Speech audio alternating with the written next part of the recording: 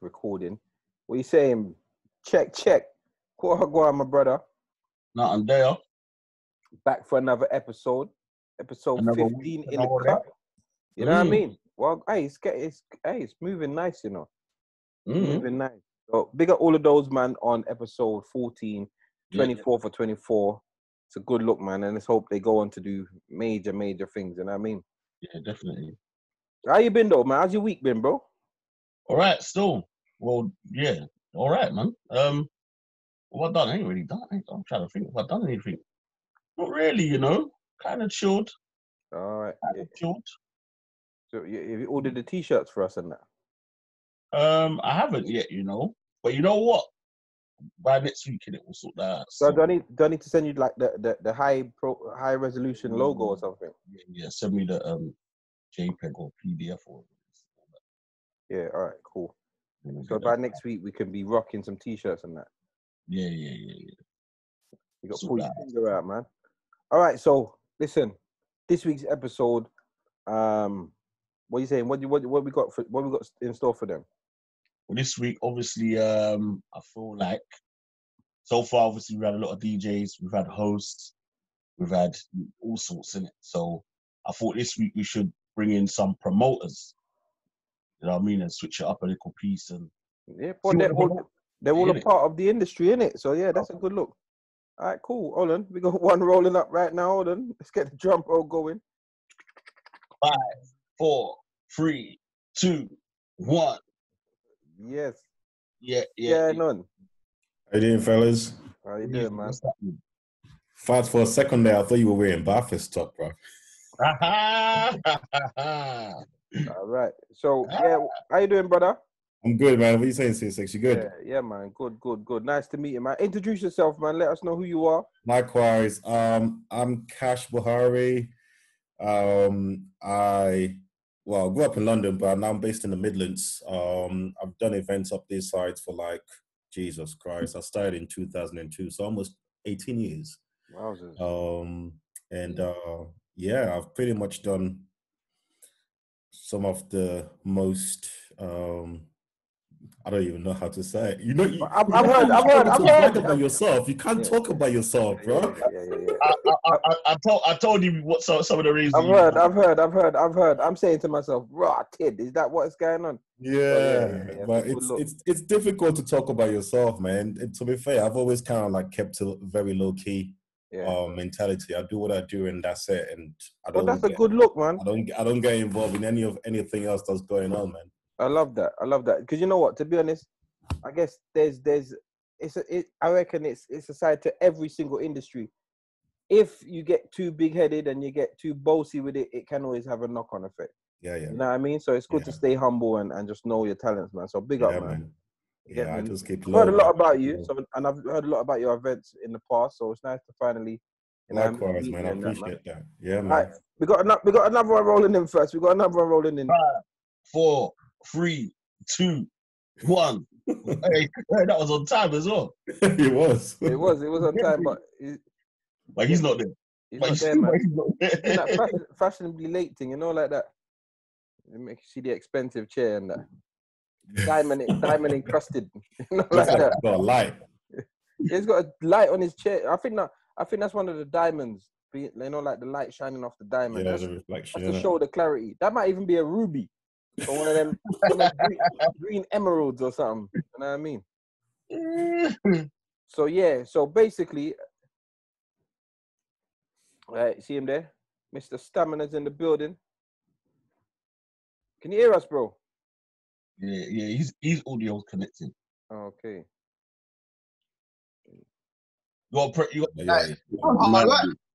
Yeah, bro. It's finished now. Well, I'm there thinking, what? I can't hear nothing. I can see you lot in big conversation. I can't hear one thing, you know. We was all chatting we were chatting about you still. Well, I could feel it, you know, like my ears, everything was burning and everything there, bro. It's all good. All right, boom. Yeah, man. All right, cool. Stamina's in the building. Hey, listen, introduce yourself, man, to the podcast. Boy, Stamina, promoter, entrepreneur, I'm here, innit? You know what? I tell you what. I want to hear the old school intro. Now, this intro. You know what? From radio. Do you know I can't remember it? I can't remember it. You know, no, I can't remember it. It was. It's the baby. The baby boy. No, Stamina. Blah. He was saying simply the best. Like you saying, Bolt. He called himself. I can't, bro. You know what? He called himself the Floyd Money Mayweather of the entertainment game. Of the airways. I remember that. Yeah. And Messi. Yeah. The Messi. I think he said Cristiano Ronaldo and Messi. You know, like he just. No, just Messi. I'm team Messi. It was Messi. Okay, Messi. Floyd Money Mayweather. He called himself. What's the girl from that show? You know, the lawyer woman. Black woman, man. The black lawyer lady, man. Olivia Pope. Olivia Pope, yeah. Annalise? No, it's Olivia Pope. Olivia Pope. Yeah. And he's like, yeah, simply the best. It's the sickest intro. It's like 45 seconds. It's the sickest intro. Do you know how I used to remember it? Because I used to always, it started off short, then I would add on to it. Yeah. Oh. I haven't said it for so many years, but I can't remember how that go again. So wait, but why didn't you drop No One Out? Like, why, like, you know what, when Messi came about, why didn't you drop out you saying? Or when, because you were the Mayweather, Bolt, Messi, Olivia Pope, like, this is too many. Like, you were pretty much just everything of the best. Yeah, everything that was the best. That was me when it comes to radio. No, you know, I rate that. You know what? I was just saying to Cash, it's good to be humble sometimes. But there's also a time for being bossy, you know. There's also a time for being bossy. Now that is maximum bossy. Do you know what it is? I think you can be bossy if you're kind of jokey with it, if that makes sense. If you're not actually too serious. You're not too serious with it, and you know when to kind of show humility as well and be easy.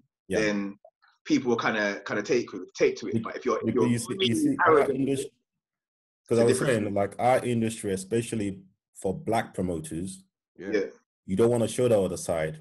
Even if you want to, you don't want to show the other side, because the moment you do, people start hating and be like, you know what, I'm giving him too much money. I'm not going to his rave. It's a consequence. It's true. I have noticed that people judge promoters. If you come across stingy, or you come across just all about peas, like people act funny. But it's mad, because that is what we know.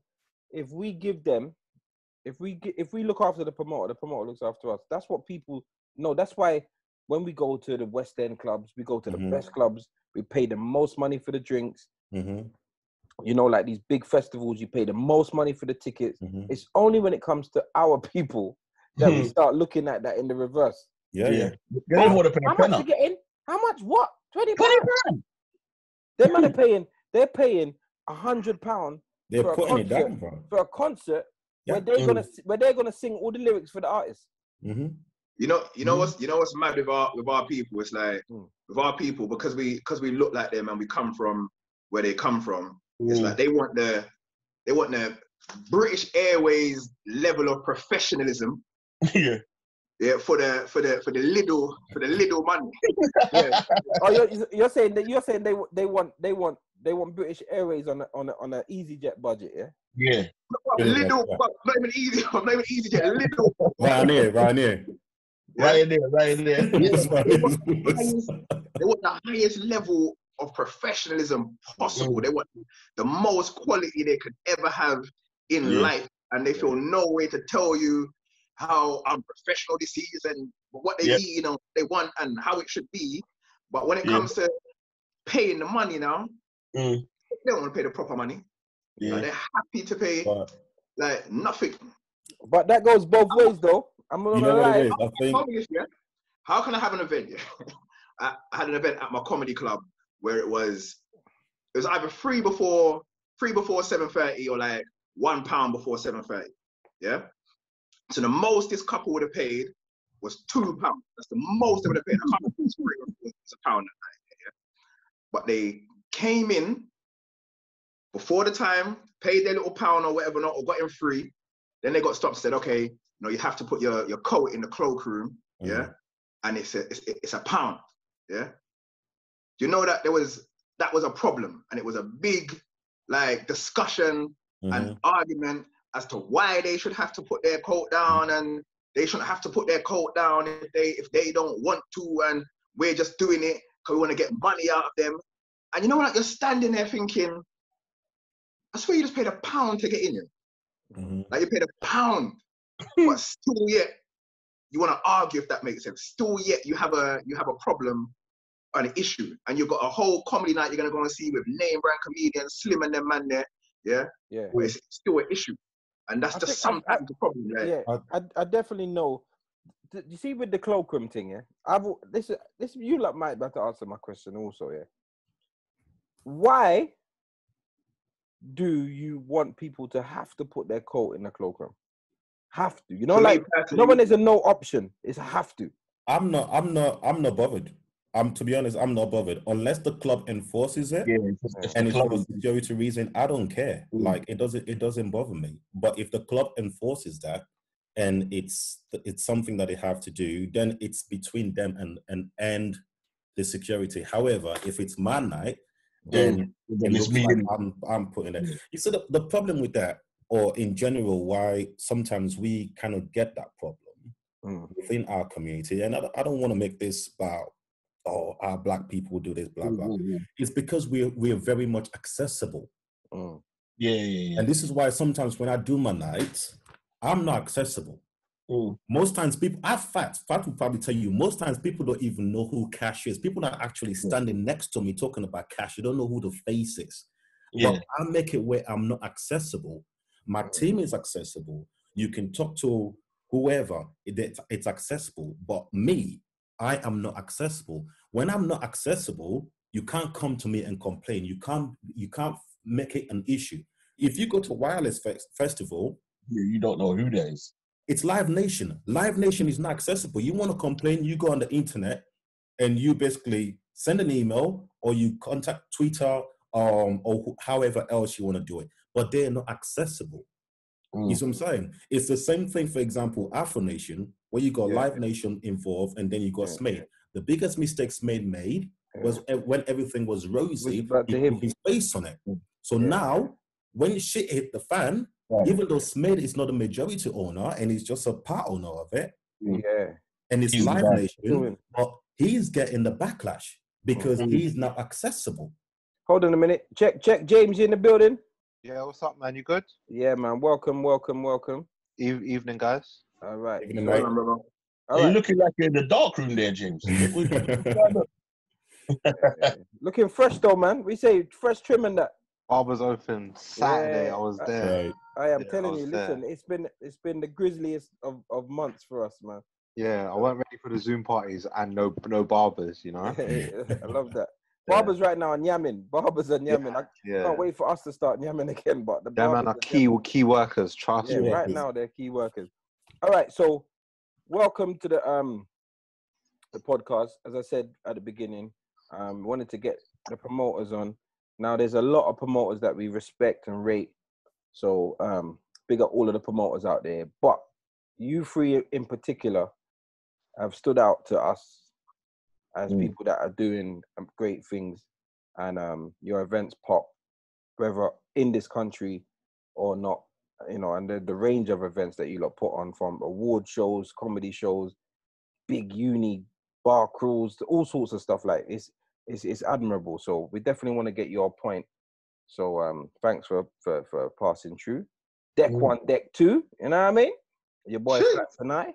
But yeah, so we don't really want to beat around the bush, so we just want to just get straight into it.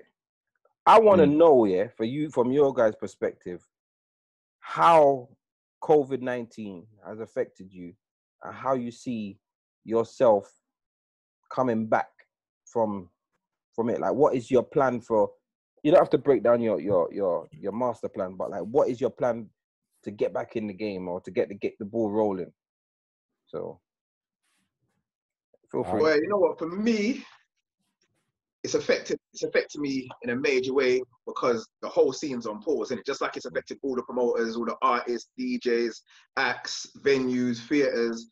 Like, the whole game is just on pause. It's on lock. So it's affected what we do day to day in a major way. But I guess because the whole world is going through the same thing, you can kind of understand it and place it in the right place. It's not like you're not feeling too hard done by like, you know, it's you one who's being affected. The whole world's going through it, so you're kind of somewhat numb to it. But obviously, if you take away the way that we make a living, the way that we feed our family, it's always going to affect us in a major way. It's what we do.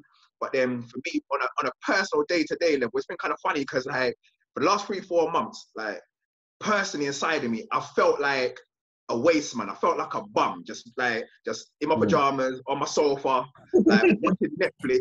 Like I feel like them man they're in their 30s and still trying to get their rap career off the ground and begging their woman for trimming them kind of thing. Like, that's what I feel like right now. Cause I'm a workaholic. I'm a workaholic, so I don't know anything else but working and grinding non-stop. And as much as there are little things that we can do, like within that field, if we haven't got other business interests, but it's kind of like when you don't actually know when live events can start again or when club events, it's very hard to work when you don't know what day you're working towards. So it's like, I've got certain, when everything got locked down, I was kind of just about to put out advertising for one of my tours that was in like one of my comedy tours that would have been in like 11 cities, and those dates have all been postponed like about 3 times now. So I postponed them the first time, pushed them back a couple months, booking my dates. I've had to postpone them for a second time. I've now had to postpone them like just last week, postpone them for a third time. But it's like in between those times, I didn't go to my designer and say, yeah, change the dates on the flyers or whatever. No, I didn't even go to the comedians and say, yeah, these are the new dates. This is this is that. It's like I haven't been able to work. I haven't been able to do nothing. I haven't been able to motivate myself to do certain things because I don't actually know if it's going to be able to happen or not. So it's like, it's mad though, because I should have done. At certain times I'm sitting there thinking, cool, I need to hold my design, I need to do this, but I just can't literally motivate myself to do it because I haven't got a categoric date where I know this is taking place. So all these promo strategies that I would put in place and the dates that the radio ads got to be on, the date that this has got to be on, like I just ain't been doing none of them because I don't know when anything's going to open up. I doubt very much anything is going to get back, especially for our industry, anything is going to get back. And I'm predicting anyway, for me, February, March of next year. I think anything before that is very unlikely. But that's just my assumption. I mean, for me in general, again, just like yourself, Stamina, like everything is on pause. So none of us are making money. Like events makes 60% of my business. So with nothing coming in, it's like it's like nothing. You see what I'm saying? However, it's funny though, because for me, it's like I've really embraced this last 3 months. Like, and I say I've embraced it because I'm learning every new skill set. Like I've kept my routine. It's like if I wake up at 6 o'clock in the morning, sort out the kids or whatever, wife helps me sort out the kids. It's like, yo, when I get on my laptop from like 10, most times I don't basically get up till about 9, 10 o'clock at night. I've literally, everything that I felt, I've researched every other market that I felt like I needed to research, because obviously we were planning on launching, getting back into the international clubbing scene this year, and we've postponed that.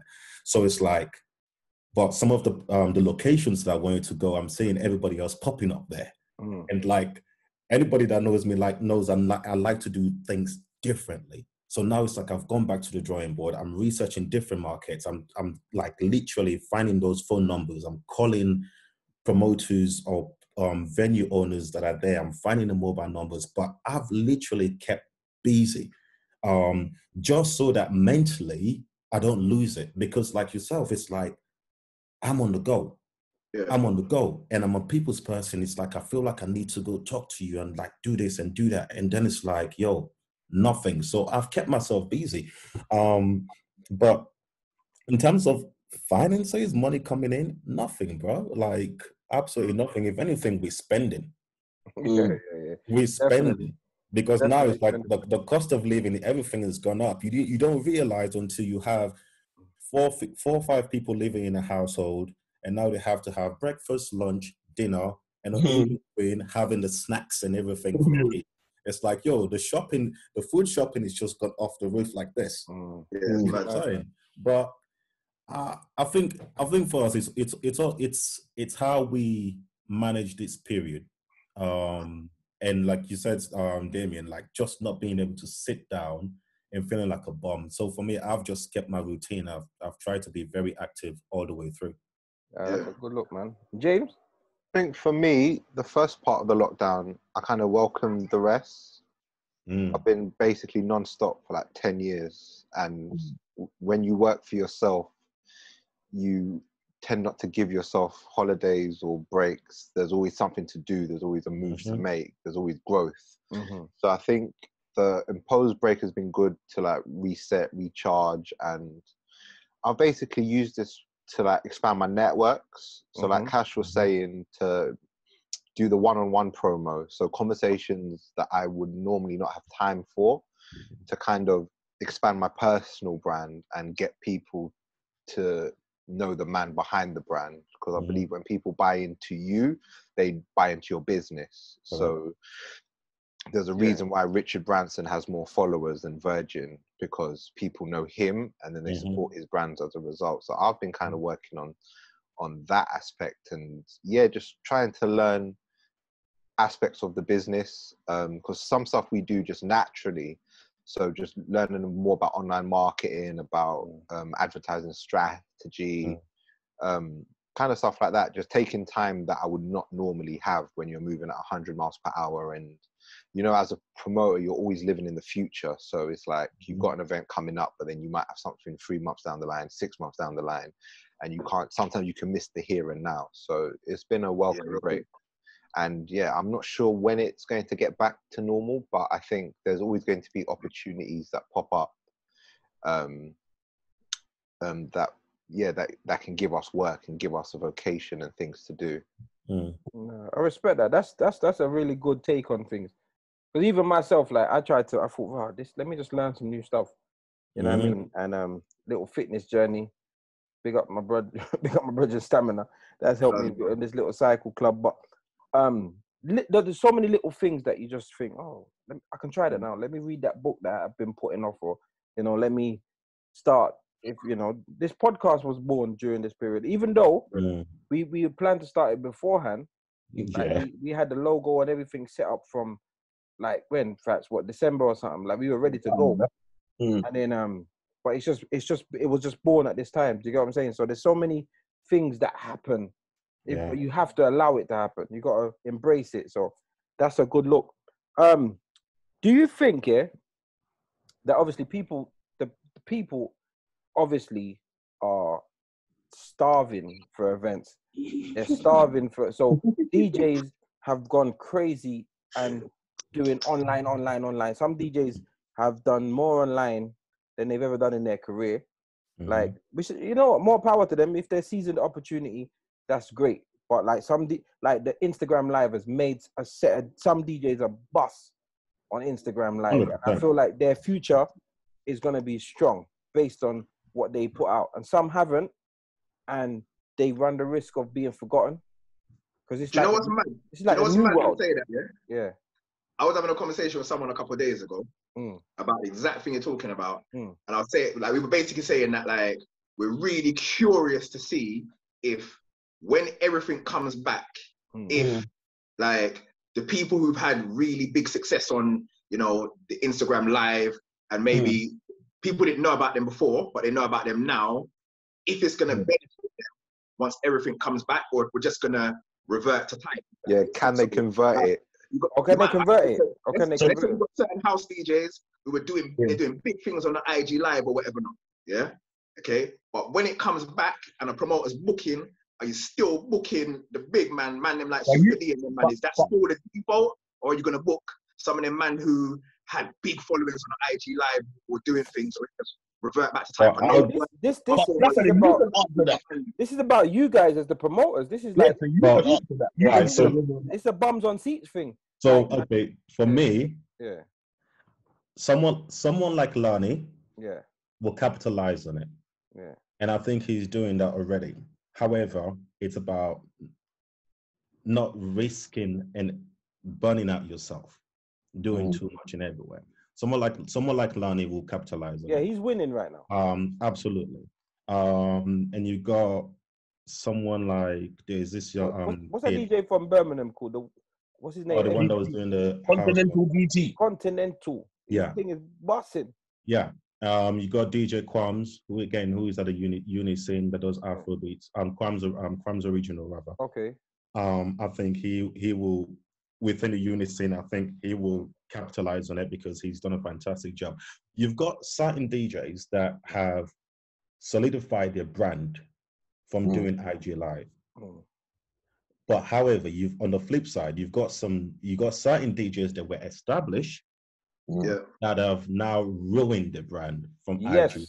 100. Because as a promoter, I'm not. How would you say they ruined it though? How would as a promoter, how would they ruin their brand? Okay, not ruin the brand. No, I'm just saying, like, how do you I think some people have ruined their brand. What I was trying to say is like they haven't added value to it, and if anything, they've depreciated the value that they had beforehand. Because you can uncover, you can listen. It's just like the perception of you go into the rave, you shut down the rave. The perception of you is up here. Yeah. IG Live now, you come on IG Live, you don't even have the right equipment. Your camera angle's off key. You're playing tunes and you're just not connecting with the people. You've got 10 people watching you. They're like, "Raw, is that the big man?" That affects you, bro. It affects you. Listen to this though, but on the flip side though, what you have to also understand, the IG Live is technically like doing radio. Some people are not built for the radio. But that's where it affects you though. But you know, I'll be honest with you, like when I look at like just like I mentioned, just like Super D and the Originals, man, them or Pioneer, the Invasion crews. So these people have been doing a lot on IG Live, all of those lot, I would say, are 100% certified, get enough bookings, like they're big in the business, like the top of their game, the top of their scene in terms of getting bookings, and they've all been doing good IG Lives. But even if some of their IG Lives are a little bit shaky, I really feel that somewhat everything that happens in this time is somewhat, it's not even reality. It's just like a little fantasy bubble we're living in for the moment. But when it get back to normal, I think that everything will revert back to type, if that makes sense. I think when we go back to normal, like James is on this live now, and when it comes to kind of the kind of on trend raving scene right now, the city, whatever not, he's the boss of that right now, But when the scene comes back and he's doing that on trend for the 25-year-old ravers who are partying now every weekend, whatever not, like he knows who his hitters are. I don't think as a promoter, are you gonna turn around and say, nah, you know what? Let's say Invasion was shaky, even though they weren't. They've been on point. Like big up Todd's, big up MJ. But let's say hypothetically they were a bit shaky on the IG Live. James, you're gonna turn around and say, boy, you know what? Even though Invasion been tearing up my raves, certified for the last 10 years. All of a sudden, because so-and-so from down the road been busting up IG Live, I'm going to rest off Invasion and bring in my man. Well, to answer your question, it goes both ways. So you can see someone busting up IG Live who might not have necessarily had a big name or big brand before, but I think all of us as promoters, we might hear a mix CD and it will intrigue us to a DJ, but when you're picking a lineup or a comedian or whoever, you want to see them live. You want to see how they interact with the crowd. Because like Fats was saying, there's radio DJs and there's club DJs. So when you've got the pressure of a crowd in front of you and you have to read them and you have to interact with them, that doesn't convert from, you can't look at someone on IG and think, wow, they're going to shut down my rave. I might be more aware of them and then go to find out where I can hear them so I can see how they But I think it still comes down to how we've always done it, which is see them perform live and then decide, can they rock my crowd the way I need it rocked. Right. So let me ask you a question. Sorry, Cash, The reason I say this, because when you have a shift in reality, because we have a shift in reality right now. So the way of booking people and the way of doing things has changed. Just like comedians, there are comedians right now that are on IG that do their little jokes that have 100,000 followers. And the traditional stage comedian has 800 followers. Yeah. When you're trying to pull people to your rave, you go for the IG man, even though he's nowhere near as funny on stage as the man. Do you get what I'm saying? Because that is what pulls. So unfortunately, I do believe when we get back into the scene, it may not last, but in the first instance, the guys who are prominent during lockdown will be at the forefront. They'll be at the front of the queue. And you promoters that have got a lot more experience and certified brands that people trust may revert back to the old way. But you see the new ones and the ones who are starting a thing, they're going for what's hot. Stamina just used the word on trend. If you're going by on trend, you got to go by who's been busting for the last 2 months. That's trend. Well, I'll say this. One of the DJs that I've not booked, I've heard of, and have not, because most of the time when I book a DJ, I have to see them play, and I haven't had the time to see this person play. But through IG Live, they made such a lasting impression on me, and I've said the moment I get back and I'm doing a certain rave, I will book them, and that was DJ Fifi. I've not seen Fifi play before, but when I watch him on his IG, even if he's got 3 followers or 100 followers, watching his IG, the energy he brings to that live, oh Jesus Christ! Sorry, my phone thing went off. The energy he brings to that live. Can you guys hear me? Yeah. The energy he brought to that live was so incredible. And I looked at it, I'm like, you know what? Like, nah, you are someone, if I book you, I know you're going to show down my rave. So it works. It works on both sides. But then there's certain DJs that I know I will always count on to deliver. Yeah. Like, Cosmic doesn't need to do IG Live, but I know when it comes to hip hop set, if I need some certain type of DJ, I can book a Cosy. He's gonna smash it for me. You see what I'm saying? Like Pox or like, but there's certain DJs like you were saying, Invasion Crew, like you already know what they're capable of. They don't need to do IG Live, but they're doing IG Live because they're marketing themselves, and that helps for the next promoter that might want to book them that I've never seen them do it before. Yeah. So that's, you know what it is for me. Do you know what it is for me? Yeah. And I actually don't even know the answer to this one. Like, it's kind of, remember, this has never ever happened before. So I'm as curious to see what's going to happen as anybody else. But it's like, part of me feels like, you see, when it comes to DJs and playing out and a career you built, it's like, I really don't know if a lot of what is going on IG Live, I don't know how much people are going to retain it. I don't know if like people are actually becoming fans and followers of certain people, or if it's just something to pass the time for the moment. When everything comes back to normal, and if you put 2 flyers in front of me, and you see one flyer that's got 4 or 5 DJs who are all tearing up the IG Live and thousands of people watching them, like, and another flyer has got 4 or 5 DJs who maybe weren't as hot on, because see, you haven't really been doing the IG Live that much, so you got yourself on it and certain other DJs. Like, if I call out some of the names, but some of these guys have been doing it, but like, you haven't been doing it that much. I haven't seen Celebra ain't really been doing it that much that I've really seen. And let's say it was like even an Invasion and Top Cats, for example, even though they have been doing it, if they've got those 2 flyers in front of them, like, will people just revert back to what they know? Like that one on the right hand side with C and Invasion and Celebra and them man there, that's going to be the Shellings rave. Because for the last 10 years of my raving career, when I go to events with those man, it's always ram, it's always a good time. I know they're this. Do people just revert back to type?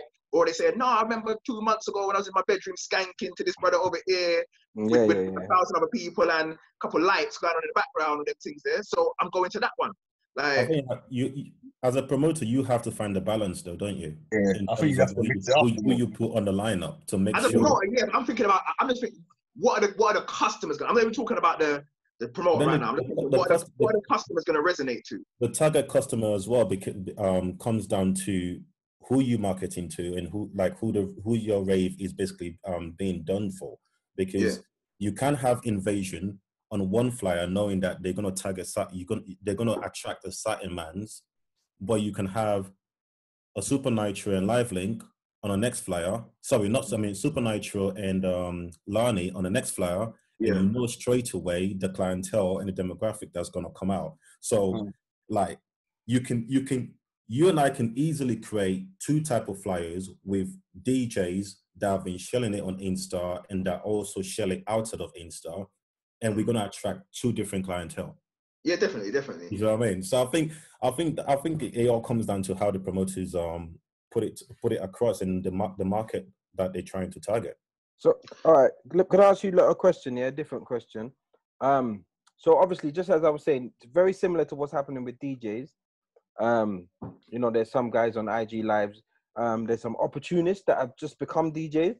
I've seen some people that it's all power to everyone, you know what I mean? But I've seen some man jump on this DJ thing recently. So you know what I mean? Some people, you know, I've been wanting to do it for ages. Okay, do your thing. But what I've also noticed now, because people have been so desperate to party, that now the same thing is happening with events. There's a park event every single day. Every single day. Yeah. Block parties, house parties, street parties. I just done a party on Saturday in some mansion. And like, so, but just to show you that I'm very... So you actually did it, yeah?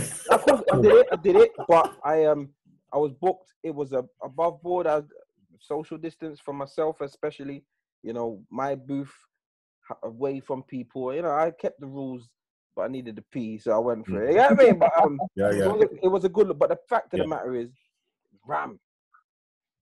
people want to party. So what I'm basically getting at is, okay, do you feel that the raving scene, the party scene, is shifting?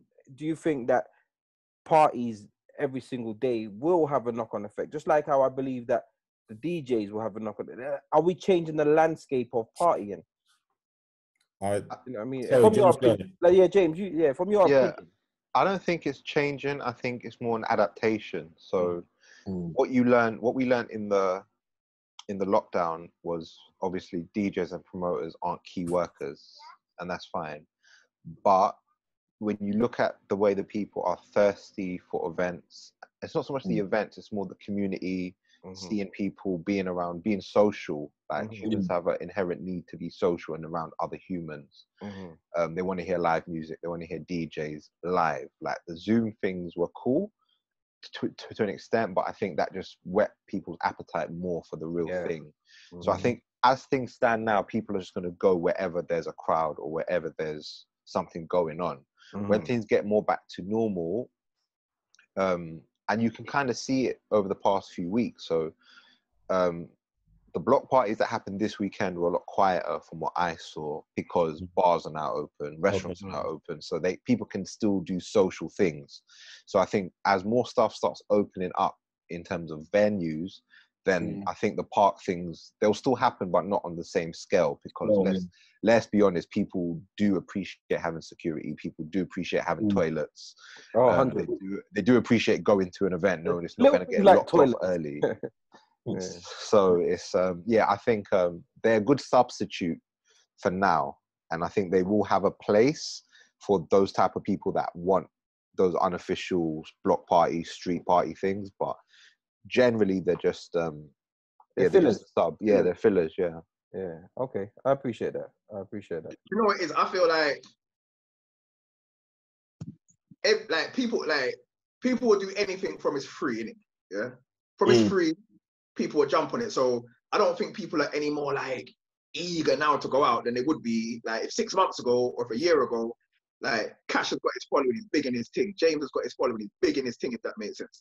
If James turned around a year ago and said, you know what, Lovers and Friends, Rockwell Park, Saturday, free entry, Invasion, there, C6, there, it would have been sell off a year ago. It would have sell off 18 months ago. It would have been sell off if no one would have to pay, and the right people behind it, it's going to be sell off, if that makes sense, innit? But as soon as things open up and the promoters can make money again, none of these promoters ain't going to be doing no free thing in the park or down the road from my house. Like, they're not going to be wasting their time and energy doing that when they can now be going to proper clubs and proper venues where it's legal what they're doing. Right now, what everyone's doing is illegal. So when it's legal and they can actually make money, like these things are not going to be taking place no more. So it's not going to change the landscape because no one's wasting their time doing an illegal event in a park, a quick string up, when the police can turn up any minute, when you could be hiring your proper club or your proper venue and making your proper money. So they're not going to stay. They're not going to stay. You see, the business-minded promoters will not do what you're saying. They will, like you were saying, the business-minded promoters will end up going to the clubs and using proper venues and proper avenues to do their thing. The promoters that are here for the clout and everything else, there's going to be a rise in house parties. There's going to be a rise in it. Like, that's, from my research anyway, that's what I'm saying. Like, it's going to go back similar to what it was just before the last recession or just around that time, where there was a rise in house parties. Yes, there was still the nightclubs and stuff, because that's what Linquini came through. And that era is going to come back, where it's like you're going to have people going to the house parties, because we're looking at it from a point of view where it's like, think about how many people are losing employment right now. At the end of this, when we go back, not a lot of people are going to have money to go spend on social things, such as going out raving or going out to the clubs or the pubs and all that kind of stuff. They're going to pick and choose where they go. So most of the time, if they can basically have a party in the shoes or a little house party and basically bring the drink when they can basically drink unlimited without whatever, that's what they're going to revert to. So I reckon there's going to be a rise in house parties. I reckon there'll be something like someone like myself, the house party, like James said, the security thing, that works for me. Yeah, 100%. No smoking in the venue, that works for me. Yeah. To be able to go piss when I want, that works for me. So you know what I'm saying. So I guess because I haven't been to a street party, and it's not because I just don't really want to go. Like, it's not because I'm not scared of people. I just don't really want to go. It's not my thing. It's not a real, and I haven't actually seen one that looks litty that makes me say, the next one I'm there. I haven't seen that yet. So I do have a need to want to show. I want it. Yeah. But there's nothing that has made me say, like, nah, that day, I wish I was there. So far. But do you feel like you might still want to go to a street party or house party, knowing so well that this virus thing is still kind of out there? Bro, does it change? See the virus thing? See the virus thing? Like, I'm like, I think I got bipolar, yeah? Because sometimes I'm bang on this conspiracy thing, like, bun this is all a setup, and then sometimes I'm like, rah, they're not keeping their distance. Like, I'm proper bipolar with it. Sometimes I'm straight conspiracy, and then sometimes I'm like, whoa. There's no distance. Yeah, well, that's like me when I go to the shop, man. Yeah, it's I'm in Tesco, I'm thinking, why is this person so close to me, man? I'm trying to give you space. Move yourself, bro. It's strange. But yeah, that's a good look, man. That's a good look. I do look forward to getting back into the clubs and playing that. I'll tell you what, the first night in the club, I am going to one dance. I'm not doing a bag of bookings. I'm taking one booking and I'm jamming. I'm doing whatever set, but I'm going to be there the whole night because I'm going to embrace that. I'm taking that in. I'm not the driving around thing. I'm not in it. I will say I was very lucky to have the last event of the year so far. Big up Jim. Me and Jay. Yeah. Big up Jay. Like, that's literally the last event of the year was my birthday bash. And so I was lucky for that. Money done long time, so I'm waiting to have a next one. I got a couple. There's a question I want to ask you guys, and I've always thought about this because even myself as a DJ, yeah, I put on a few events. So like the Silent Disco event got quite big. I put on a few events that I've got to a decent level. How do you guys feel about DJs being promoters? I honestly sometimes believe that, you know, we should leave things to other people. So even though I do it myself, I don't want to come across as a hypocrite. Yeah. You know, but I do believe there are some things that we should let, because a good promoter puts on a much better event than a DJ. Well, it's just like almost what you said though. It's like the guys that have now started DJing. That like, you know, I don't know, they was a comedian, they were a host, they were a whatever, but obviously in this time, that thing's gone. So now they're stepping into the other realm, innit? Yeah. And I believe probably a lot of DJs even think like, come on, bro, like this is our field, innit? Like, why are you just stepping into that field just randomly, innit?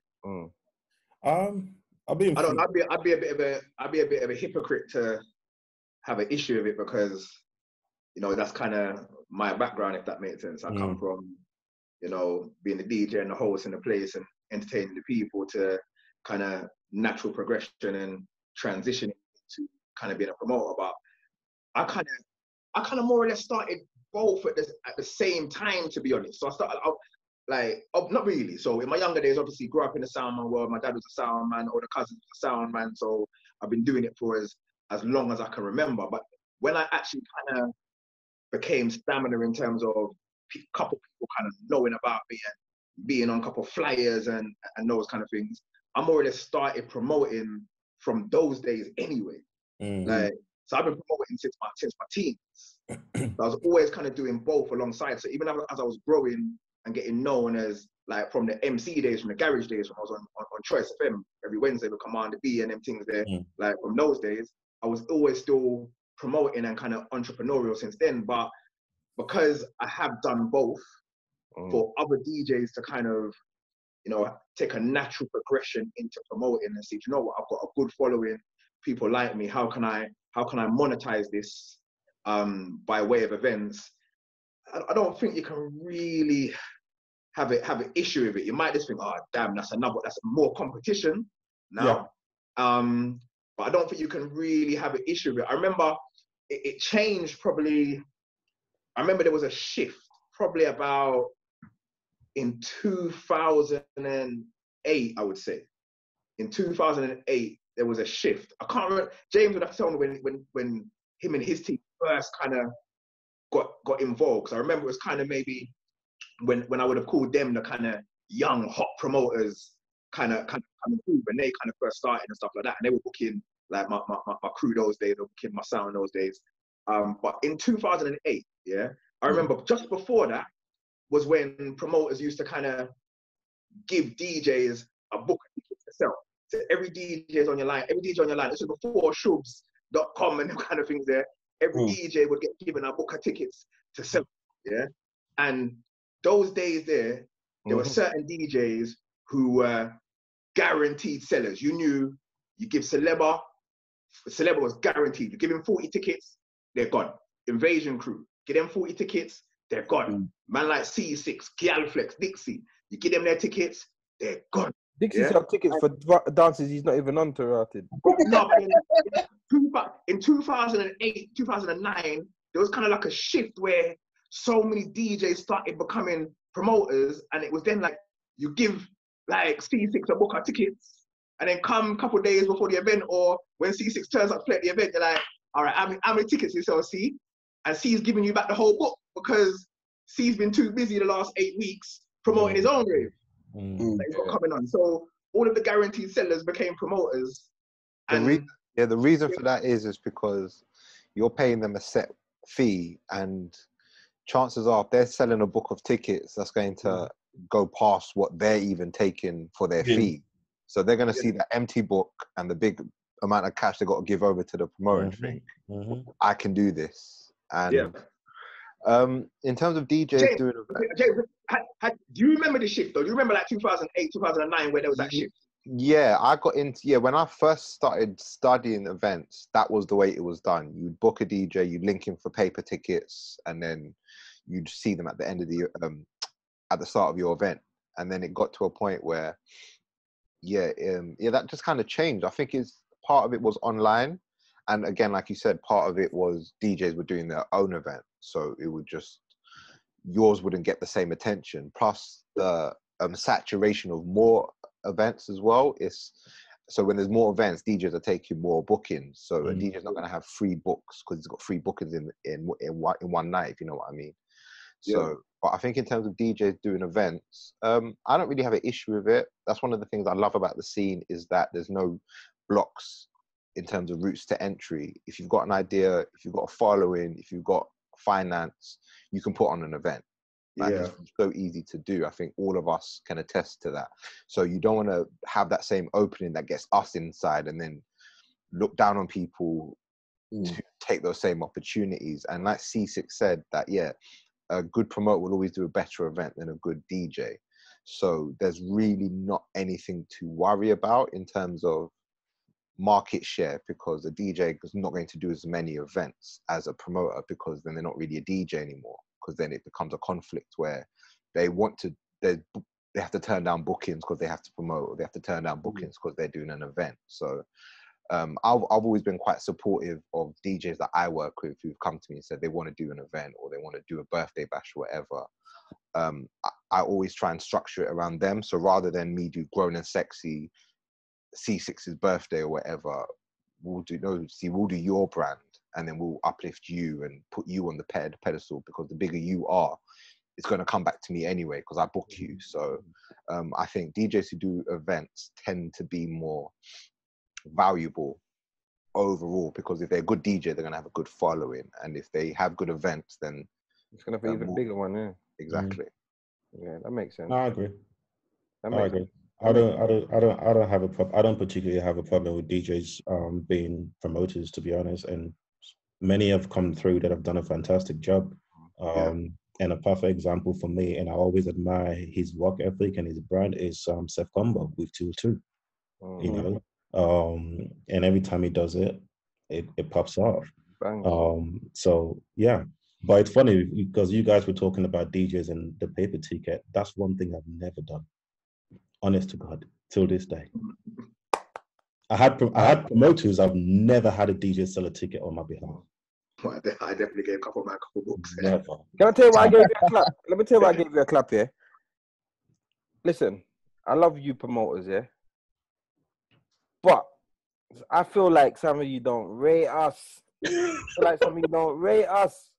And you see that ticket book thing? I was one of the first DJs I know to say I'm not selling tickets.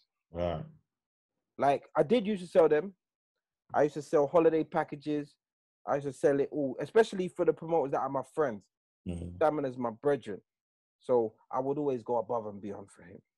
James is my brethren. So if James wanted me to do so, I'll go above and beyond. But then it came to a thing like, bro, hold on. You man ain't topping me up. You ain't topping me up. And you know another, like, because this is what promoters do to DJs, yeah. And I never got you on here just to have a go at you, but I just want to have it, like, these are questions. I can't speak to promoters on a DJ platform and not give you some gripes. Feel free to defend yourself any way you can, yeah. But when a dance don't make no money, and the DJ gives you a discount, because you say, boy, you give him the fam, like, it happens. You lot, not necessarily with. I haven't worked with Cash. Doesn't necessarily happen with James. Yeah, you hear what I said there? Yeah, I'm James.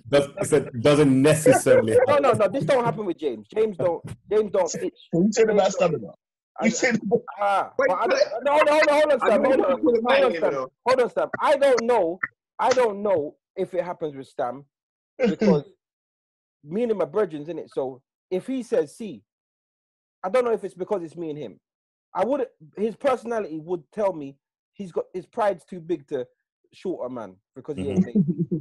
But for me, I would give him a discount. But my point is, the promoters, so this isn't necessarily about you lot, but it's about promoters. So defend your sector. Defend your sector. So put on a dance now, and it ain't gone too well. You want to get a DJ, a boy, fam, like, I know you said a bills, but what can 70 work or whatever? Yeah. Cool. When you have a dance and you smash it, why don't you ever say, boy, fam, I know you said you want a bills, but here's 150. Why does it never ever? I've had that before. Hold on. Yeah. Like, I think the only person I've walked in here is Fats. Fats, have we not always done that? Yeah. I'm just saying, and and I'll say right here, whether it's Fat, whether it's Nitro, whether it's Self Combo, like whether it's Playhouse, ask anyone I've worked with. If I have a successful night and I know those DJs have contributed to it, even if it's that extra 20 or extra 30, I'll make sure I add it on top. I always do. I'll straight up. Anyone will tell you that. That's a great relationship, right? There, because you've set up a relationship to say a man that they'll go the extra mile for you. Yeah, but you see, but sorry guys, let me just come back. And I don't think I've ever said this, but I'm gonna drop this here. You see, I have that relationship with DJs like that, right? And I love how our relationships are. But there was a turning point, and I'm not saying I still look after DJs, but there was a turning point, and that was with MJ, Invasion Crew, because there was a time, Spat, you probably know, every single rave that I do, the first bashment people that I'll dancehall DJs that I'll always book on that is Invasion Crew, Toddler, MJ, boom. And I think it was Barfest 2012, the one in Birmingham. No. Okay, yeah. 2014, Birmingham. The one that got shut down, basically. The one that got locked off, yeah. So, like, obviously, I get it. These mans have come from London and all that stuff. Like, I've never not ever paid anyone the money in it. And the rave's locked off. We're trying to basically sort things out and all that stuff. And then I remember MJ came, like, Cash, yeah, where's my money? I want my money now. I was like, bro, like, you know me, man. I'm not gonna run with your money, MJ. Like, give me your stuff, or let me get somebody else to basically sort you out. Nah, bro, you're taking liberties, you're taking blah, blah, blah. But the way he moved that day, I was like, hold on, for someone, in my opinion, I've looked after, and I call like my brother, for example, for 5 years non-stop, I've booked you guys, I've helped create your name in the Midlands and all that stuff. This is how you're acting. So it's like I was so angry, I stopped literally everything that I was doing, walked to the cash point, get the money, slap it in his hand. Ever since that day, I've not booked them since. Oh, madness. Ever since that day, I've not booked them since. You probably have not noticed that. No. But that was the reason behind it, because I felt violated. You know what I mean? Yeah. I felt violated. I would say, MJ's my brother, I would say that he didn't mean it. So book him next time. Nah. Until he apologized. He didn't mean it. I'm not backing up. I'm not backing down on it. I still got love for them. I still show them love. But it's just that booking you at my rave. I hear you. You know what I mean? I was that disappointed.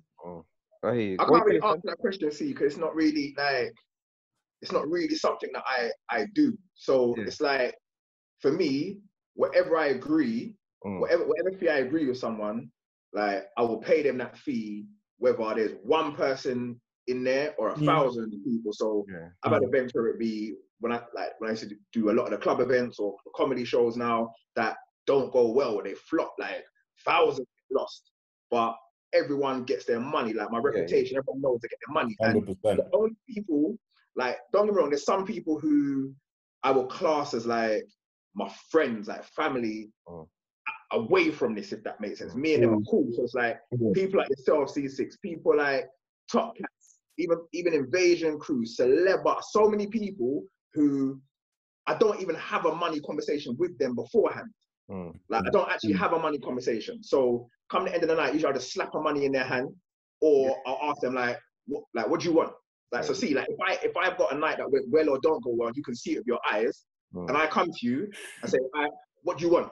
Yeah, like, you'll usually just look around and say, all right, Stam, just give me it. Yeah, that's a relationship. That's a relationship. But that's because me and you are different. But I've never said, all right, agree a money with you and then try and talk you down. I don't even come to you and say, see, you can take a 20. Like, I'll just say, see what you want. Like, and you'll tell me what you want. Same with Celebra. I'll say, Celebra, what you want? Top Cats, what you want? Godfather, Conspiracy, any of them, what you want? And I will tell me what they want, and I'll give it to them. But this is more time because I don't ever have money conversations with you. Never. Like, everyone just knows that everything's certain, regardless whether it's good or bad. Everyone knows they're good. So I'm not the kind of person who takes out the violin and comes to no one and starts playing. But that's what, I guess that's what I said. This is more about a promoter. So it's not necessarily you. As I say, James is straight in it. Like me and James, we do have the money conversation, and then I believe it's written down on his gold pen, and that gets sealed up, and then it's pure. No matter what happens, you get what I'm saying? All right, here's another one. Here's another one. Then actually, see, one second. All right, let me try and answer your question, kind of in general, yeah, like kind of being neutral, yeah. I would say that things have got a lot easier for DJs and hosts or whatever you want to be than it was when I was coming up. It was a lot harder to get bookings, to get in certain places, and so we had to work a lot harder and do a lot more. Yeah, like I remember going out flyering for an event I was booked on. A random promoter just booked me.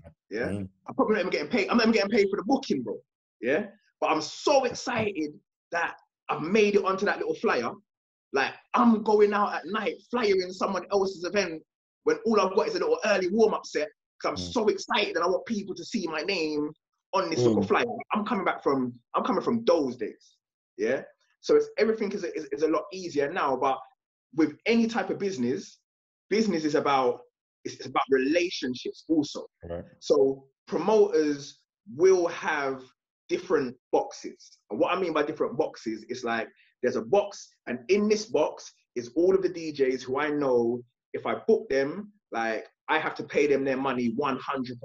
Yeah.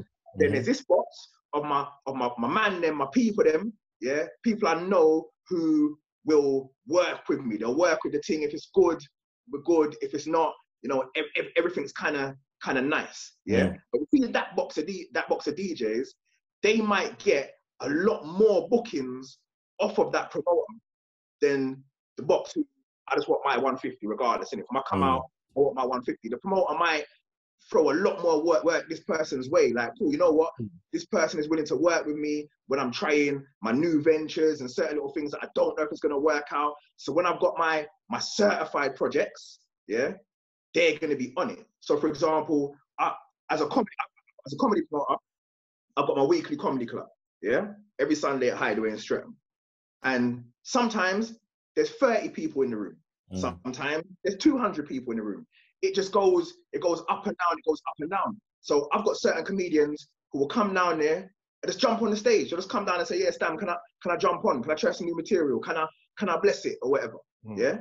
But the comedians who do that, yeah, and they nice up the crowd, when the big shows at the O2 are taking place and the big tours and those kind of things, yeah, payback. They're on all of those shows. I give them more work. I throw more work away because they show me love for the little small events. Yeah, the little small events where I'm saying to them, you know what, it's only a little thing this time, or we're going over there and, you know, we've never been to Sheffield before, so I'm not too sure how it's going to work out. Can you take this money? They'll be like, yeah, cool, no problem.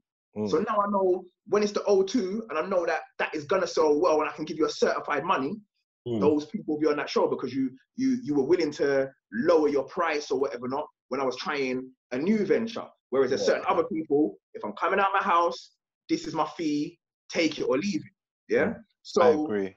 So therefore, as your own brand and your own business, for example, your C6, it's up to you to decide, okay, cool.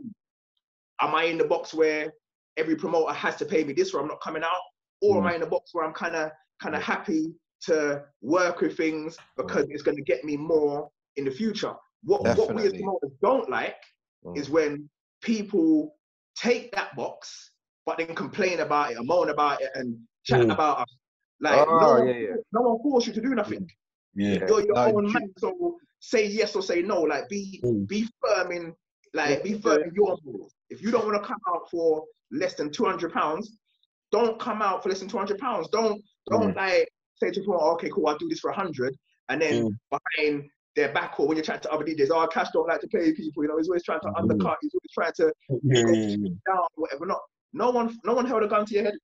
Yeah, but all right. I think that's interesting you say that because that's kind of how I structure my relationships in my business. So I prefer to work with personalities. So the people who are in the box where they will work with you and you know, I'm blessed enough to have not had many of those conversations in my 10-year career. But so for example, one of the first events I did June, no, it was in 2008, and I got everything wrong. Only my friends turned up, and Chucky Online, before he was even called Chucky Online, when he was just DJ Chucky. Yeah. He walked into the venue, first booking, never worked with him before, walked in to do his set, saw what was there, walked straight back out, and he came to me and said, just look after me next time. And there wasn't even a before time for there to be a next time. But from that conversation we had, he got so much bookings because of that. So I think it more comes down to the relationship you have with the DJ. If I have to undercut a DJ because the event hasn't gone well, the DJ will get his money because I'll give him an extra booking. So it won't be a case of, all right, I'll give you half now and then we'll forget about it. No, I'll give you an extra booking. So you end up making more over the long term, if you know what I'm saying. But in terms of topping up DJs, again, I prefer to top you up with bookings because I think what the lockdown has shown us is the DJs who are in the box, which Stamina speaks about, I'm only coming out my yard for that. I know a lot of DJs at the start of the lockdown were saying, I'm not going on Instagram Live and playing for free. I'm not going to block parties and playing for free. And then 2-3 weeks, month or two into the lockdown, they've been doing it. Everyone's been doing it. So you clearly do it for the love. No one's a DJ because they want to make money. They want to entertain people. They love music. So I think those people are easier to support and easier to work with. And where I personally wouldn't necessarily top them up because they don't go through the 8 weeks of stress and sleepless nights that I have to go through in order to put on an event. But I will give that person more bookings. I'll give that person more opportunities. If they want to do an event, I can plug it for them. I can recommend them. I can do stuff for them. So they might not get it on the night, but they will definitely get their value. Get it in the long run. All right, I appreciate that. So just to add there quickly, I think the other thing as well is that those DJs that go the extra mile, because one of the problems that you DJs now have is that a promoter will book you guys and you don't do any promotion whatsoever. Hold on. No, I'm good. Yeah. Hold on. This is no. Hold on. I'm not gonna let you finish. I'm just gonna let you know. Yeah. This is a little war now, you know. Just make sure. But go ahead. And No, hold on. No, but what I'm saying is like you have, and it's not every single DJ, but majority DJs now, it's like a promoter will book you, you take the booking, but you don't even promote the event. And when I say promote the event, you're not just promoting the event, you're promoting yourself because you need to let the consumers know where you're going to be playing at. Like the other genres of music or whatever, whether it's the dance DJs, the EDM DJs or whatever else, they all do that. They promote themselves. They put the lineup, they put the flyers of where they're going to be at. And us promoters in the urban scene, in the black music scene, have to constantly ask for a DJ to kind of like promote the rave. Just let people know where you're going to be at.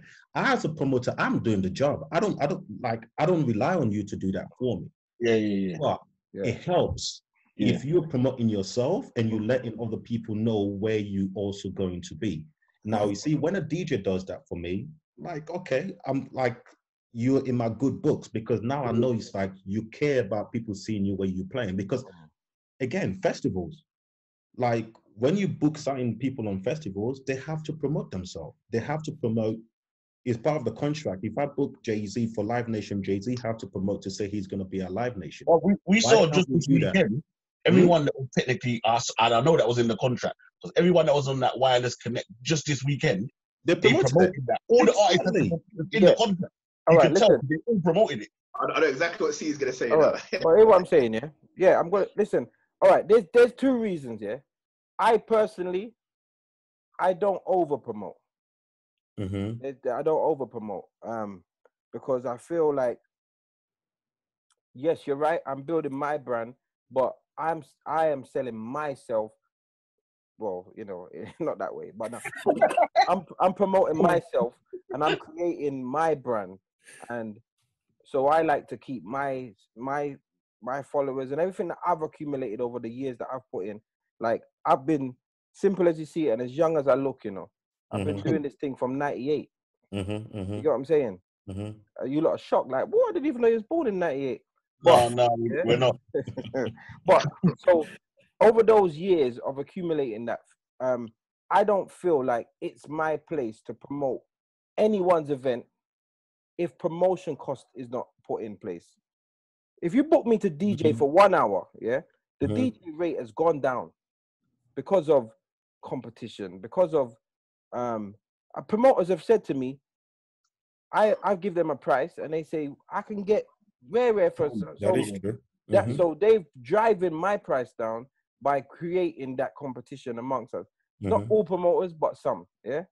So the whole game has dropped. DJs have been stagnant. We haven't had a pay rise for years.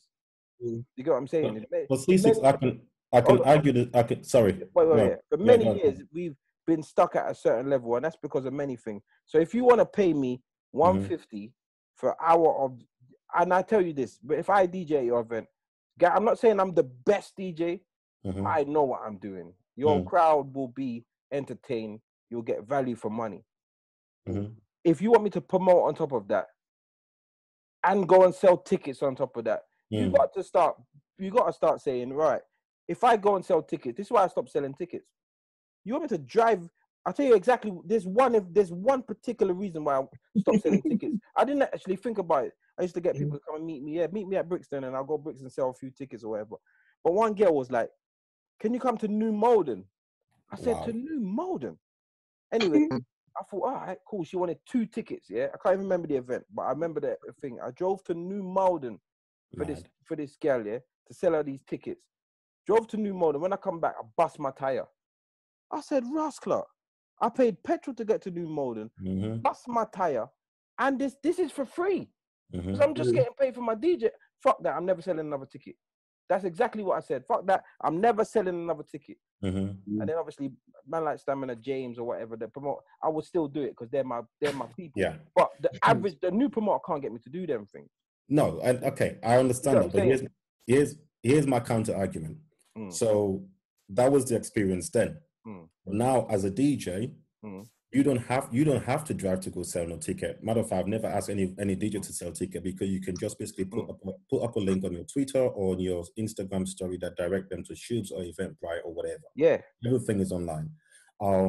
As a DJ, I understand the argument of your price going down.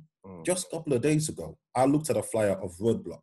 Right, we were charging 15 to 20 pounds.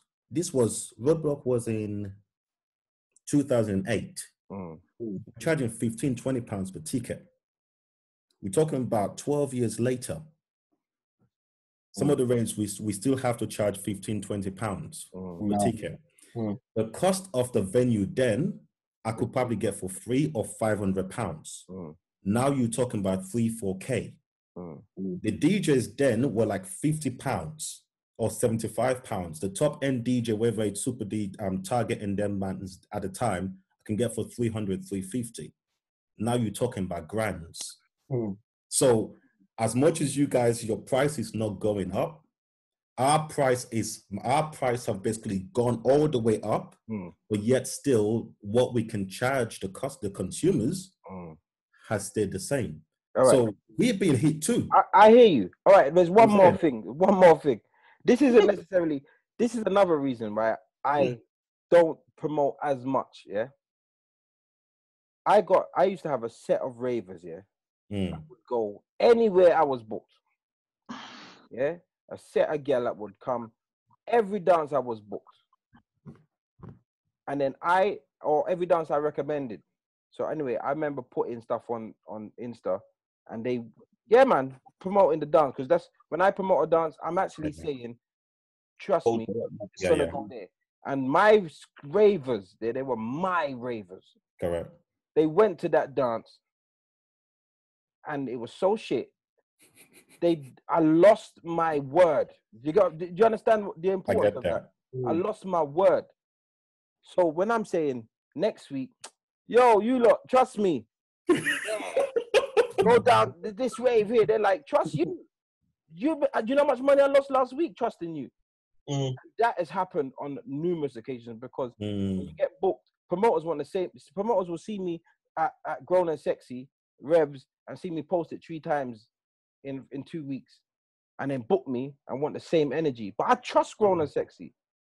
I know I can send these girls to Grown and Sexy even if I'm not going to be there and they will have a quality night. Correct. You know what I'm saying? Oh, go, you know what I mean? They go Grown and Sexy or Paparazzi Central. Oh, you know what I mean? Go. It's going to shot confidently. But you know they want to book me for Telephone Fest. I go Telephone Fest and I tell the people that I said Telephone Fest, you know. And I see. Can I ask you a question? You know what the problem is, yeah? Here's the problem, yeah? Yeah, it's go like we're in a professional environment, but sometimes business is still conducted on a bit of a wishy-washy level, if that makes sense. Yeah. So when I book artists, for example, when I'm booking proper artists, like I think someone said earlier about wireless, and I think Fat said it about wireless contracts, whatever. When I'm booking artists, it's a certified contract. Like they have promotional obligations. Yeah. We go back and forth. I'm saying, all right, cool. I want them to they have to post twice on Instagram within a promotional period of the event at my request. They have to send me a video drop confirming that they're going to be at the event. They have to do a radio phone-in interview. Like, so all of these things are contracted. If they don't do these things, they're in breach of contract. So therefore, obviously, when I'm booking them, I'm booking you to 1, turn up and do your performance. 2, for me to be able to use your name and likeness. Yeah. Right. And 3, for you to post on your platforms. And 4, for you to turn up or phone in for certain interviews or live appearances that are going to help me to sell the event that you're going to be at. Yeah. Now, ultimately, when we're booking DJs, it should be somewhat the same thing. That conversation should also take place. All right, cool. I'm going to book you for this event. This is what I need from you. Yeah. And the promoter and DJ should confirm what we're getting for that money, or what is the transaction taking place? What is the agreement for this money? Once that agreement has been made, there can't be any argument on either side. But what happens is, yo, C6, you're free for this date there? Yeah, man, all right, I can do that. All right, cool. How much? All right, yeah, cool, bro. All right, send me a photo, yeah? All right, cool. Yeah? Send me a photo. you WhatsApp over your photo. Most of them don't even have. Yeah? You WhatsApp over your little photo for the flyer, yeah? And that's it. And then a couple weeks before, I see what you can't post up there. Like, so everyone's expectations of what should or shouldn't happen are different because no conversation has taken place, like a proper agreement. So, and I'm not saying it has to be contract, you know, but at least have a little conversation, a little WhatsApp, like, this is what I'm going to need. I 100% respect that. And you say yes or no. So therefore, you and C6 might have 2 packages. You might turn around and say, bro, you know what, my price that has come out and DJ is this. But if you want these extra services, you have to pay this. I need that. Yeah. What I want to do, because 1 second, I just want DJs to rewind this little section, listen to that again, and just start having conversation. Because I feel like it will help the scene. I personally, I would prefer to do 1 event a night.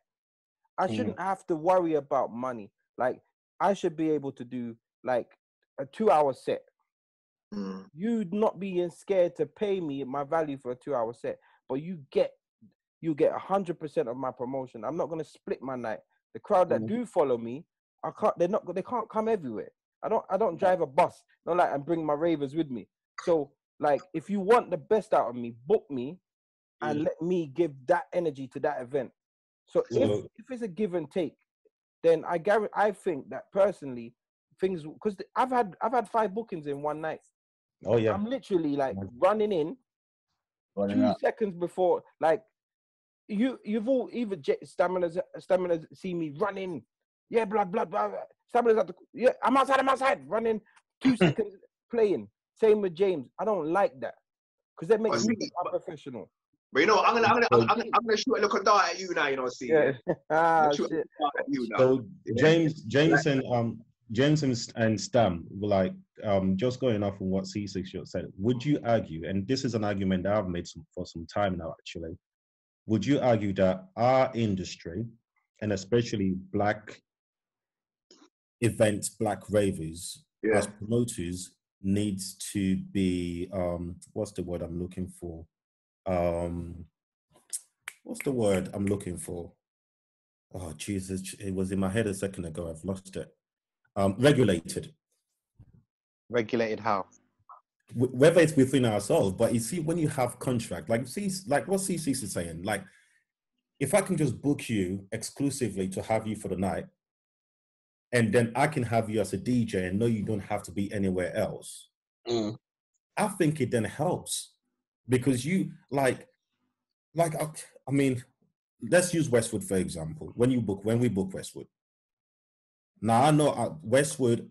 If I book Westwood today, and he's playing an event for me this week, nobody can book him 2 weeks before. Now I think that's changed. Now nobody can book him a week before. Nobody can book him a week after, in the same city where I've booked him for. So I've got him exclusively. Yeah, and even some of the radio DJs, whether it's Mr. Jam, whether it's Target, this is what happens. So you know what? Yeah? I think it goes back to what Stamina was saying about. You know what? Hold on, Stam. Sorry, let James. Oh, sorry, I didn't hear him. Go on. Yeah, cool. I think it goes back to what Stamina was saying about, you know, business. A lot about business is the relationships you keep, and I think our job as a promoter is we have to assess who we're booking and what we expect from those bookings. So, you know, there's certain man that you're going to book that will just turn up and play. They're not going to post it. They're not going to bring no one. They're just going to turn up and play, but they're going to play so well you don't mind that. And then you've got the other people who you book because you know they're going to plug it, you know they're going to get your brand out there. So in terms of, we can self-regulate to an extent where if there's a conversation that needs to happen, that Stamina was saying that, yeah, we have that conversation and we have our expectations laid out. But I think if you have working relationships with people, they know what to expect from you and you know what to expect from them. So there's less likely to be conflict. It's only when you're booking new people for the first time and those you don't have the conversations, as Stamina was saying, that's when you can get confusion. So yeah, I'd like to stick to what I know. I don't like surprises in business. So if I book someone new, my expectations are going to be low. So even if I book Fats and I see him post out Amphia's event hard, if I don't know that Fats and Amphia are tight like that, then I'm going to expect it myself, kind of thing. And yeah, it's just more about being realistic and managing your expectations. You know what? That's a very good point. I've never heard anyone do it before. I'm glad Cash said. I'm glad Cash what he said and kind of gave the example of Westwood, didn't it? I said I was about to fire a dart at C6, yeah. And the dart I was gonna throw at you, C6, is to say, like, you can't expect like promoters to treat you like a Mercedes or a Bentley while you're treating yourself like a Uber, if that makes sense, yeah. And what I mean by that is, like, you see what you're saying, boy, like, I took this booking and it's happened numerous times where I told my people to come to this dance and the dance was rubbish. Yeah, you shouldn't be taking that booking, bro. Yeah, if you're saying you're a Mercedes or you're a Bentley or you're a Ferrari, you shouldn't be on that booking. Like, you shouldn't be on that booking. You should be turning it down. Like, don't take the promoter's money and you're trying to hide in the background like you're not really there, innit? Because when you look at DJs like EZ, yeah. You can't book EZ for anything. Like, if you want to book EZ, EZ will tell you where's the venue, what's the date, what city is it in, what's the event called, what other DJs are you booking? Like, EZ wants to know the ins and outs of every single person. That's EZ now, though. One second, who's on that event, innit, and what is going on.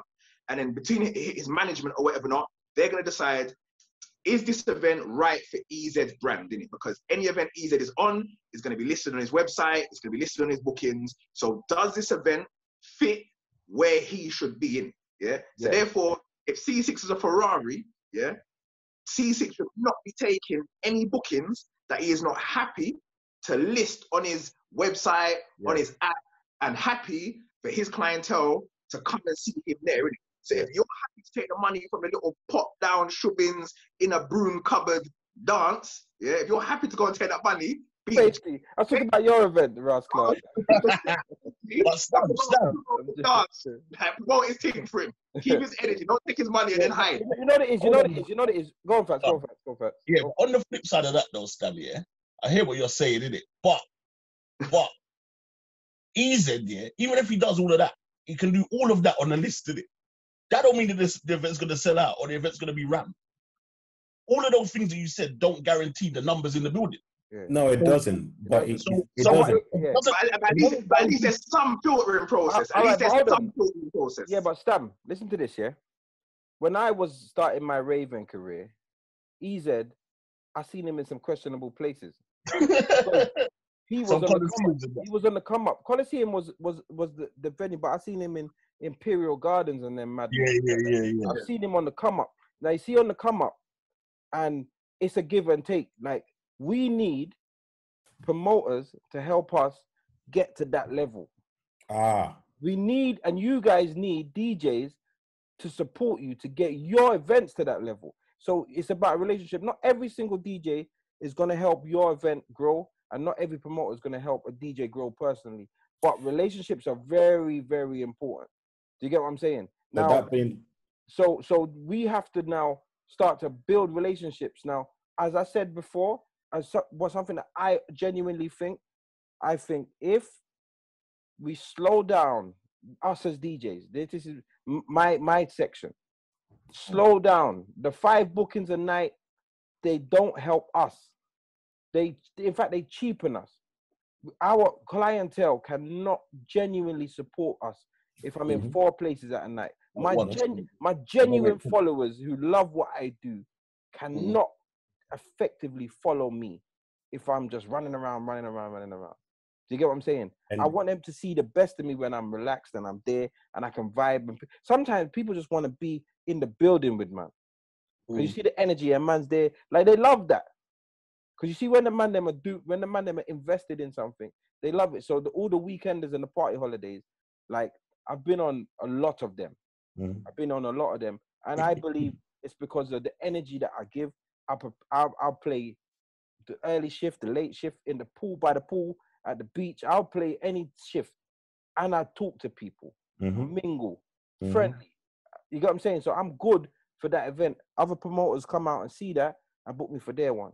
And man, I see what man done for Shutdown. Come over to Rare It. And I just that's who I am genuinely. But I can't do it for everything, but that's just who I am. But to get the best of me, you got to invest in me. You feel what I'm saying? But that comes down to self-marketing and your own self-brand. And what a lot of promoters are not doing, they're not branding themselves, nor are they marketing themselves. You have to look at yourself as an artist that's coming up. Every artist, if you just doing music and not marketing yourself, you're forgettable. Yeah. So, like, to achieve what you're saying, C6, it's about your own brand. Like, if I'm booking C6, what's C6 brand? Okay, is that DJ that's going to be having fun, talking to customers, but yet he's going to shell down the party, and I know I've got him exclusively, then I'm more inclined to book you because I know you're going to give me that. Those customers are going to come to the rave and they're going to vibe with you. So, but it's about a lot of DJs not branding themselves. But it's the give and take, because you see, on the weekenders and the holidays, people see my value in it. They know, shit, the Bashment DJ is not here. C can go and shell a Bashment set. Oh, my house DJ ain't turn up. C can go and do that. The early pool party, I'm not gonna rush your party. The slow jam set, I got it. So they see the value, and I see my bookings coming there. Even I don't sell packages, and I still get the bookings because the man them know what I can give. But you see, in the raves, when you set the standard, and the man them are saying, boy, see, well, it's gonna have to be boy, see. But you know what it is though. But you know what it is though. See, yeah, like, a lot of DJs, okay, want to be treated a certain way, but they don't believe in themselves enough to go out on the limb, if that makes sense. Sometimes, you know, without big risk, there's no big reward. Yeah. So you have to believe in yourself. And that's what I'm saying. Like, you can't expect to be treated like a Ferrari while you're acting like an Uber. It's not going to work out. Yeah. So therefore, a DJ has to be big enough to turn down booking, turn down work. Like, go out on a limb and turn and say, you know what? I don't like these 5 bookings a day type of thing. So you see C6, I only take 1 booking on a Saturday. Yeah. And my price for that 1 booking is this. And from that, you're going to get that. Yeah, you have to be big enough and ready to take that risk and know that, boy, if I take this risk, like, I might not get no bookings. The promoters might be like, no, what, pay C6 this? No, man, I can go and get this man for that or that man for that. Like, so how much do you believe in yourself to stop taking those 5 bookings, but earn the same amount of money from the 5, from 1, by going out on that limb and saying, I believe in myself enough. I know that I bring enough value to this situation to take a risk and do that. And it might take a while. I might not get as much as I used to, but certain promoters are going to see the value in me. And like, until you as your own business and your own brand and your own commodity is ready to go out on a limb and do that, you can't expect, like, a promoter ain't going to come up to you and just do it for you. No, 100. And I tell people this all the time. I'll tell you one of the hardest conversations. I'm going to be honest, yeah? Stamina and Alpo booked me for Shutdown. 2 of my brethren, I've known them for a very long time. I respect them. I'm like, boy, you know, like the selling thing, I'm not on it. But you see the fact that we had the conversation, they said, all right, cool. And we worked out our own deal. And I was thinking, raw. A part of me was just going to do it because it's them. And the other part of me was like, raw, they rate, man. And the conversation needs to happen. Yeah. So they're right. You have to respect yourself. Then you say, all right, cool. You don't have to do that, but can you do this? And can you do that? And you start tailor-making shit. Because once style don't suit everybody. I'm not wearing a one-size-fits-all suit. My suit has to tailor-make to me. You know what I mean? You know, so that is where the conversations need to happen. And I feel like when it comes to serious promoters like yourselves, like we've all had, well, me and James have had conversations. I've done all-night shift at James's parties, and I enjoy them fully. And we have conversations, and we make things work. And I feel like you're right. DJs need to start to look at themselves as a brand and come to the table with something. Because what I would tell DJs, to touch on what Stamina was saying, is if you price yourself as you value yourself, and promoters say, all right, cool, I'll go and get someone cheaper, that can work. But any good promoter will tell you, if you put enough cheap DJs in your dance, you kill your rave, bro. Your brand is going to die anyway. So it's like, there's no shortcuts to success, and you have to speculate to accumulate. So for any DJs watching this, don't fear the young DJ or the new DJ or the bedroom DJ coming in at £50, because those won't sustain events. It's never going to work. You know, I've been in the game a long time, and promoters who do that don't last because the quality control is not there. The £50 DJ has no following. That's why they charge £50. And they got no training. They're not good. They can't read a crowd. They can't mix. They've got no synergy in their selection. They'll jump to some genres and stuff like that. Like, I don't want to hear Ja Rule and then hear Drake. Do you see what I'm saying? It's like, build it up, you know. Play Ja Rule and they play Pop Smoke. you definitely get what you pay for. So that's very true when it comes to DJs, and it's very true when it comes to events. I mean, you know, promoters who do freeness, they get a clientele that is not there for them. It's there for the freeness. So quality costs. Yeah. And I ask you lot, and I ask you lot just quickly, because I know that you lot have all done events abroad and stuff as well. So obviously at the moment we can't fly, we're not able to go anywhere. How do you feel that is going to be affected basically in the future and at present? Obviously we've seen them open up some places, but then like Spain got open the other day and got shut down instantly again. And I don't know who's doing this Escape to Malta. I saw that, and I'm not gonna lie, I kissed my teeth. Have you lot seen that? When is it? There's a few things happening September. in the water. September? Is it September? Is it No, actually no, before no. that? It's before that. Oh, I Yeah, don't know. second week of September. Yeah, is it? Yeah, Escape yeah. Water.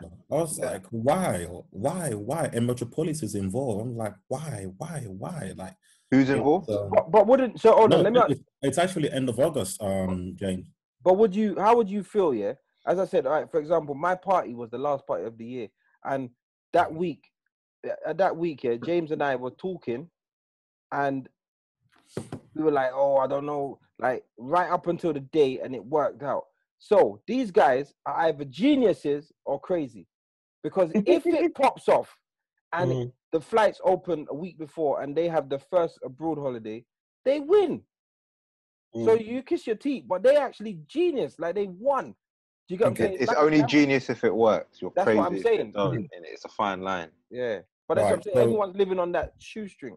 I think in terms of international weekenders, yeah, it's hard because just like what you were saying about the bipolarness in terms of your attitude towards COVID, some people are going to be afraid to fly, afraid to travel, and not want to risk their money. And people aren't making as much money anyway, no matter what your job is. People are getting laid off or whatever. So I think that will affect it. But you're always going to have people that are, that don't really care, that are going to want to go out, going to want to experience things. Like they want to be away. They want to get away from the mundanity of their lives. So I think, yeah, it just depends. So I do mine in Portugal, which touchwood hasn't really been affected by COVID. But then if you go to, like I think you said about Spain, it opened and then it closed. And then you've got this other thing where the country might be open for travel, but not to UK residents. So I think it's one of those you kind of have to see how it goes and play it by ear. Yeah, basically. But then it's hard to play. It's easier to play it by ear when it's a domestic event and you got 3 weeks promo for it. When you have to take on the magnitude of international events and book flights and organize operational things, it gets a bit difficult because there's so many stakeholders involved that it might not always be feasible. I think what James said, James kind of hit the nail on the head. Really, it's kind of this COVID situation, it affects every type of an event, but depending on how much money you have to spend to attend an event and how much kind of work you have to go through to attend that event is going to determine, it's going to go into someone's kind of thinking process. That's why I said people are going to the parks now because it's free. It's free. It's cool. Like, let's go down there. Like, it's free. But if you start charging them to go to that same park, all of a sudden now they've got a decision to make. Yeah. So even with this COVID thing, it's like, even if you did an event, when events first start coming and the event is a £10 or a £15 and it's just down the road, jump in the car and be there, that's one decision to make. When the event is now £100 for a wristband, £250 for a flight, £250 for 3 nights in a hotel, and you've got to take time off work, and you've got to get pocket money, and you've got spending money, it's a spending money, clothes money, different. Like it's now a different decision. It's a different decision again with this whole COVID thing. Like, so the more investment someone has to make into a decision, COVID is going to affect that decision even more, kind of like each time, because more money is at risk. What if this event gets cancelled? What if flights are this? What if it's that? Yeah, all those decisions are gonna kind of play into it. And right now, no one's spending out any big piece of money on anything because the whole world is so shaky. No one's booking no flight right now.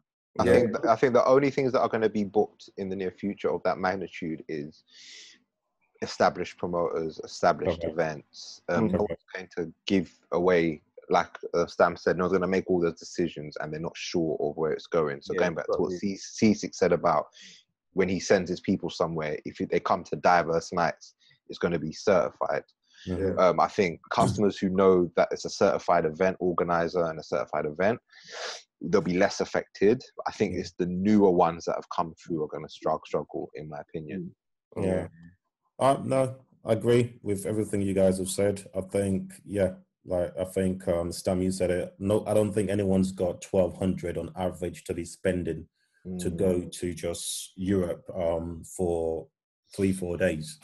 I think the established brands, whether it's as much as Afro Nation has had a very negative response, but because they're forcing people to go, people are gonna go eventually. Whether it's All My Festival, whether it's Fresh Island, the ones that have postponed the event will still be the ones that probably be winning next year. I think any of the smaller ones, if you haven't made a name for yourself already, you'll probably then struggle.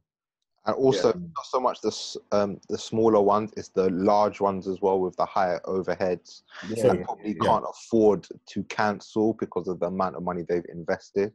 So I think, the smaller new ones are going to struggle and the huge big ones. So I read the other day that Cirque du Soleil is gone into administration, and it's not our crowd and our clientele, but it's still an event of a large scale that happens a lot. And when you see these big companies going under, it kind of puts everything into perspective. A lot of festival, because insurance companies, most of them have not paid out. Most of them have not paid out. So Glastonbury are saying if they're not on next year, they might go out of business. And you think, Glastonbury have been going for like 50 years, and they're talking about possibly bankruptcy. Yeah, how have you not stacked up enough to take a couple? But it's like, sometimes you get too big, and they've been balling year to year, you know, like exactly. So they've been taking out way too much dividends, boy. Man. Yeah. As that event done, it's new whip. Ferrari, they use their Ferraris for Ubering. That's imagine that. All right, guys. Before we wrap up, I think we kind of touched on some. I feel like you have said your little bits in it, but rather than three, we'll just do one each. As promoters, because obviously DJs, C6 is giving you some of his little pet peeves with the promoter and so on and so forth. As promoters, do you not have like a pet peeve, either with regards to the consumer or the DJ or the host or the venues or whatever it may be? But do you have one like as a promoter? I've got one as a promoter for promoters. Okay. And those, and for me, it's about promoters that don't prepare for the unexpected. Okay. Because that is the fundamental of our business. You always have to have a backup plan. And I've been guilty of it at least at one time. But as a promoter, when you don't prepare yourself for the unexpected, because anything can happen, and then shit goes left, then it's on you. And I see some of the new kids that are coming up, and for me, at least, this is what I want them to hear and at least learn from that. You always have to have your backup plans. And simple things like having a public liability insurance. For me, it's like, it's the basic. Get it done. Don't just do a rave and basically for clout. If you want to get into this business, get into it and basically put your business out. And if you don't know it, reach out to people that can mentor you. But little things like public liability insurance, making sure you've done full due diligence on the venue, and like security is prepped and know the kind of clientele that you're expecting and all that kind of stuff. So for me, it's about promoters not preparing for the unexpected. I respect that. And I want to say one thing. I've only ever seen, in my opinion, I'm not saying it's the only one, but I've only ever seen one promoter have a DJ chilling on standby. Who's that, see? That's James. Do you know how much? To me, that's a fucking G move. That's preparation. That is, listen, he can never flop. And a decent shooter just there waiting. Just in case. He created his own subs bench. 100. Fucking genius. 100. That's a genius move. Oh yeah, that's how it should be. So your one is preparation. DJ promoters that don't prep. That's your pet peeve. All right, prepare James. for the unexpected. Yeah, James, what's your pet peeve? I wouldn't call it a pet peeve as such, but I think something that I don't like is promoters. It goes back to what Cash was saying about regulation. I think we need to work together more. So I've done a few events with Stamina, like really, really good ones. And I think we can go away and do our own thing, or we can come together and do something big. I think there needs to be more of that, because what promoters fail to realize is venues are trying to get as much as they can out of us. 100%. Customers are trying to get as much as they can out of us. DJs are trying to get as much as they can out of us. So we can't really be at war with each other. Like, we have to have conversations. It's called collusion. All good businesses of a certain level, they collude. They say, right. So even, if you're doing a date here, I'll go the week after, or I'll go the week before. Or if me and Stamina have the same event on the same day, he's doing O2, I'm doing Revs, then I'm not going to look at his lineup and book the same DJs. I'm going to try and vary mine, or we'll have a conversation. Oh, let me have him and you have him. And so we're not going for the same people. So I just think promoters just need to understand we're not each other's competition. A good event for me helps Stamina. A good event for Stamina helps Cash. A good weekender for Breakaway Weekender helps Shutdown. It helps Napa Splash. Do you see what I'm saying? So it's like, most promoters get into the thing of, like, I need my event to be the best and better than everyone else, but we're all interconnected. We all pretty much go for the same people. We're like 5% of the population. So I think when we realize we're all on the same team, the scene will grow and will be a lot bigger. I respect that. I'm trying to think of like a little pet peeve or something I don't like, and I don't know. Like, I think because I know the game so inside out, I'm just kind of used to everything. So I don't know. I think maybe the only thing I could think of that is kind of like is that everyone thinks that our job is so easy at times. Like, people underestimate how hard we work, how much money it costs, and some of the risks that we take. So it's like sometimes people grudge us when we make a little money, if that makes sense. They don't understand that the good nights look after the bad. So I think even earlier we said, sometimes when your event is sell off, like, sometimes them big wins and them big hits, like, are few and far between. Just balance out things, and you had a couple mediocre ones in the middle, or you was working for 3-4 months straight, no money ain't coming in, 4 months straight, grinding for that win. So you might think that win is massive because you're only looking at Raj. He made X amount today, but you don't know that little profit he made today is like his money for the last 4 months or the last 5 months. Like, that subsidizes the ones that don't go as well. Exactly. Yeah. So it's like sometimes I think people really underestimate like how hard it is, how much risk we take at times, and they grudge us when we have a few little W's. This is where you get a Twitter accountants. We used to get it all the time. It's like, wow, he's got 3,000 people in there at £25 or £30 on average. Therefore, he's cleared 90 bags, 90K. Like, wow. So it's like when C6 takes a booking from either myself or Stam, his money is guaranteed. Whereas when we're making that call, our money's not guaranteed. We're like, when we book C, it's like, all right, we're down X amount, but what we have to pay him, now we've got to make that back. Whereas C's going to turn up and take his money. We're not guaranteed that. C's the liability on that balance sheet. So people don't know how it feels, to work an event, 3-4 months. You're working this event, you're grinding, no money ain't coming in, you're grinding, money just going out. It comes to the day of the event and the event don't go well. Like, the actual day of the event, you got to pay out. That's the day the money's supposed to come in, On that day, you're paying out $2.5 grand in wages. Like, and at this point, this is all lost money, innit? So you're paying out your wages, no money ain't coming in, and you've got to go home and say, you don't even want to be at the event yourself. Like, imagine being at an event, you've got to pay money to people, you've been working on this thing for the last 4 months, you're going to go home and think, 4 months, and I lost money. I come out of there 3 grand down, 4 grand down, or whatever. You're working 4 months. So those are the kind of bad days that we have. So when we have a little one victory or a couple victory, like, people allow us with a little victory every now and then, man. Like, all right, so true. You know what? I'm gonna say this here. I appreciate. This has actually been my favorite episode. He says that every week, innit? No, I don't. He does. Yeah, I bet he does. I'm gonna listen next week to make sure. The reason I say this, because I've learned so much, and I feel like, as much as I know you guys, I'm now seeing what I'm not just looking at my brethren. I'm looking at what you actually do.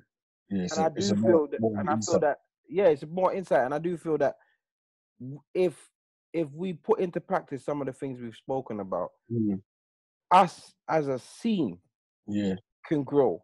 Like, do you get what I'm saying? Like, I urge my fellow DJs to not be in this race for the most bookings. Like, don't do it. And I urge my promoters to link up and talk and not put on so much events to beat competition, so that we can slow down and entertain our people better. Because if our people are entertained better, they come out, they spend more, and everybody will benefit. Do you get what I'm saying? Yeah.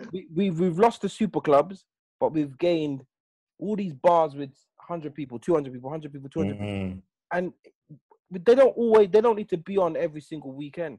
Let us go to the biggest club. Let's take 1,000, 500 over there, 500 over there, and then the things like the Indigo can start to become a much more regular event for us, because we're not so divided. Definitely. You know what I mean? So hopefully, like, we can all come together and have a conversation. And you obviously at Christmas, you know, I do this DJ Christmas dinner, and I invite all the DJs or whatever. But this year, I'm gonna invite all of you guys as well. You're getting the promoters then, yeah. Yeah, I'm gonna bring you all as well. As long as you lot don't have no He said that last year and never did it. I'm just there seeing the pictures. As long as you lot don't have no inter promotional beef and that, like, I'm cool with inviting you all, and like everyone can mingle, because it will be better for the scene if we know each other, talk to each other, and have some kind of understanding where, you know what I mean? Yeah, because I'm looking at the pictures from your Christmas dinner, thinking all these men do events. Like, where's my invite? It's mad. The only promoter ever to come was Stamina, but that's Stamina pays me on the day and said, like, where is it? I tell him. I couldn't tell him. I couldn't tell it. Half of me was like pretending that the line was bad, and then the other half was like, well, I gotta tell him, man. That's my dad. Stamina plays both sides anyway. We promote and hey, listen, I'm always open to work with new promoters and stuff. I know my strength, and I'm sure all of you guys have your strength as well. So I'm always open. I'm here. I just keep it low key, which is why I'm not so out there, but I do my thing. So let's. But there you go. Look, there's a good collaboration right there. Exactly. So if the Midlands. Because I remember Roadblock from 2008. That was one of my inspirations. Yeah. Stamina and Top Cats at Cameos every Saturday was one of my inspirations. And I think when we look at each other's events, we can kind of see we've influenced each other. So exactly.